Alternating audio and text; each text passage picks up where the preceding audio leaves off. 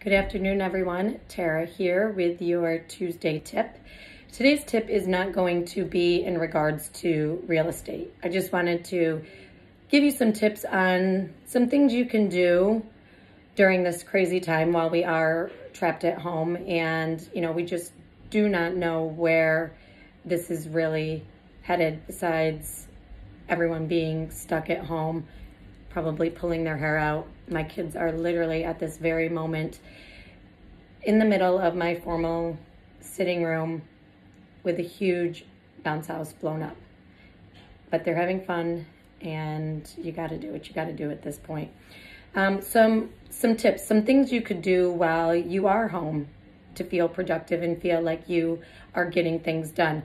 Spring cleaning, organizing your pantry or your closet.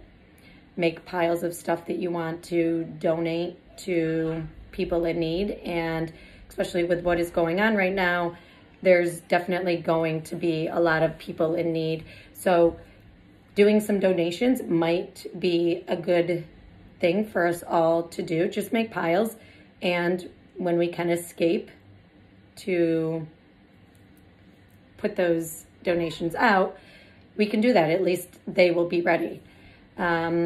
Exercising, go take a hike, obviously not in a fully populated area. And a lot of the parks are closed. So kind of just have to do your research to see what is actually open.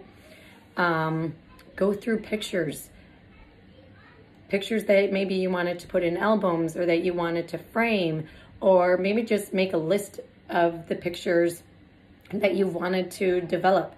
I know for me, I'm overwhelmed with all the pictures in my phone and I want to develop so many, but I never just really have the time to sit down to go through all of them and figure out what I do want to print, what I do want to put into frames. So I think that's a great idea. What about doing scavenger hunt with your kids outside in your own yard?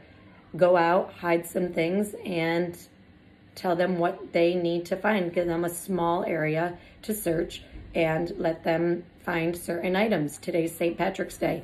Maybe make some 4-leaf clovers out of paper and hide them. I don't know. Be creative, because times are tough, and it's going to be a long couple of weeks, a month, maybe a couple months. We really don't know. Maybe some puzzles, crafts with your kids. Try and think out of the box, because honestly, I feel like these are the things that are going to get us through this difficult time. So I just wanted to give some pointers and some things to do. We all live very busy and hectic lives, especially us that live between, New Jersey, New York City. The everyday hustle and bustle, we kind of let small things like organizing our closet, organizing our pantry, like I said, with the pictures, all the things that, we're always like, oh, we'll get to that. We kind of just shove under the rug for that rainy day that maybe we'll get to it. But what better time than now to catch up on all of those things that we have left behind and just shoved under the rug for that rainy day that was going to hopefully come up, and you would start to catch up on your chores at home. So that is my tip for the day. I hope everyone is in a safe place, you're healthy, and all is well. I wish you all the best. Like I said yesterday, we are going to get through this. Is it difficult? Yes, but at least we all have each other and we know we're going through this together. So stay safe, everyone. Mwah. Bye.